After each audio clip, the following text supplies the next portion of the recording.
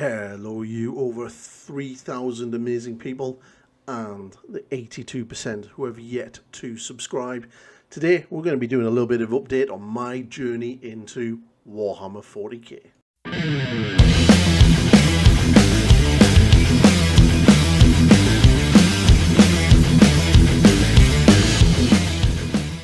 That's right, I am on a journey to learn how to play Warhammer 40k, and it's going pretty well. So obviously, if you've been watching my other videos, you'll know that this is stemmed because of my Howling Griffin's army project, which is coming along really well. This guy is almost ready. You know, I've just got to finish his arms off and then he'll be ready, and then that'll be like 2 dreadnoughts down of the 3 that I have, which is so cool. Can't wait to get them on the table. But yeah, there's a whole host of stuff coming in regards to the army. I've got myself some scouts to work on certain things that I've learned. And where have I learned this? So obviously, if you've watched my other videos, you will have seen that I signed up to the Vanguard Tactics masterclass for Space Marines. And obviously, as I've said before, if you want to go and check that out for free, you can head over to their YouTube channel, and they have the Gladius Strike Force section of the course for free as a playlist up on their YouTube channel right now, so you can go and check that out if you really want to. But I've really enjoyed it, and I played a game last night, and straight away I noticed big differences. First, I was understanding what I needed to do and when I needed to switch my doctrines, which is really, really good. I knew when to play my stratagems. In regards to, I played my stratagem to get my assault, run and charge, and then do the assault on into Ghazghkull Thraka. I did it also later on in the game, where I used adaptive strategies again to switch onto my repulsor tank executioner, so I could make sure that it could go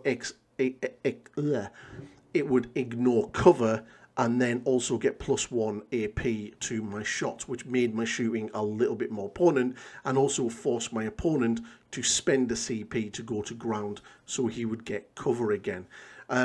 All these little things that I'm learning now coming in.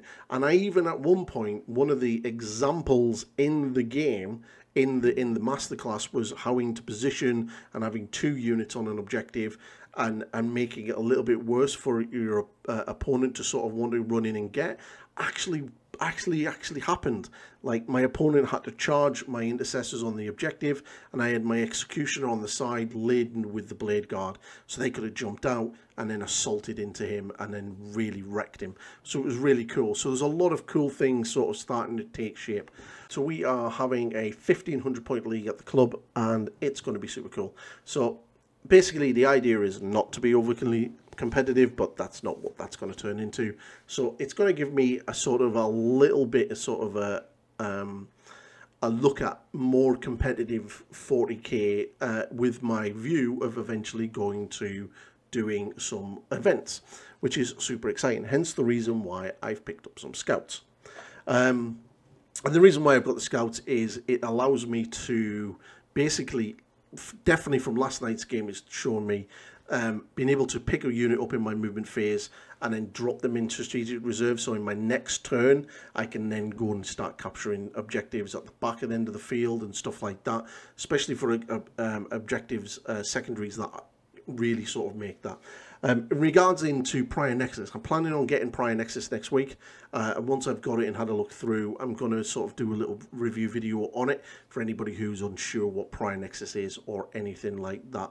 But yeah, I'm going to be starting doing a lot of videos on some units. I'm going to be doing a video looking at the scouts, why they're so good for Space Marine players, and also my Smash Captain, because that boy is baller and he's such a wrecking machine.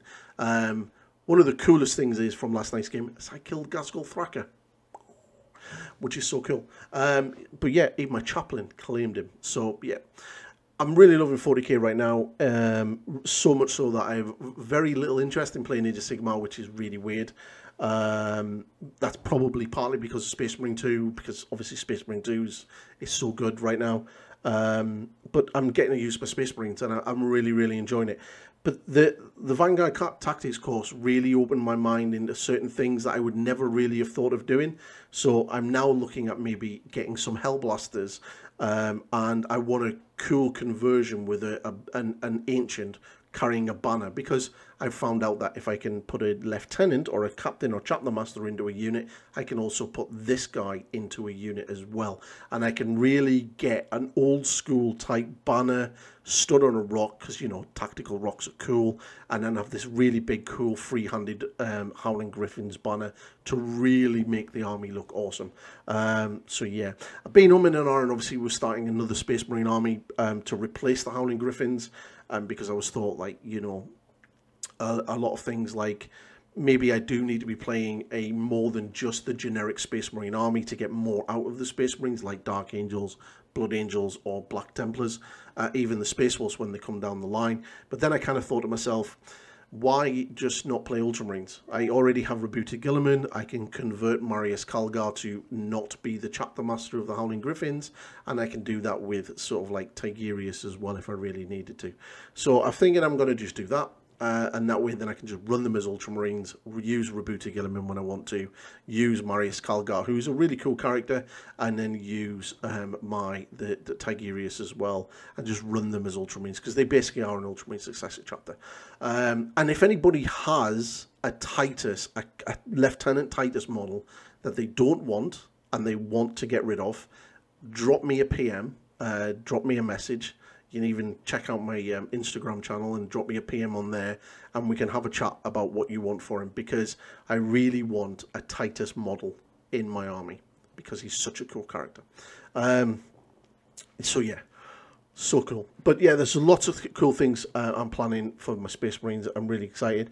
And if I do a second 40k army, it's potentially probably going to be Eldari, because Eldar, I had a big Eldar army back in 4th edition, and I sadly got rid of them all, ex-wife.